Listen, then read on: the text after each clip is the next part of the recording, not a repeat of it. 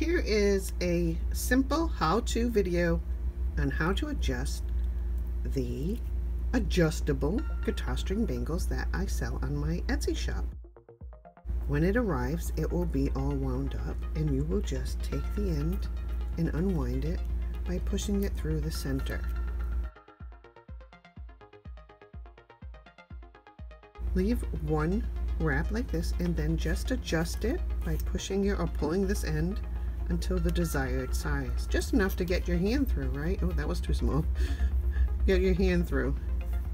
Okay, and then once you can get your hand through the center, you just rewind it by again pushing the end through the center in the same direction until you get it all wound. There.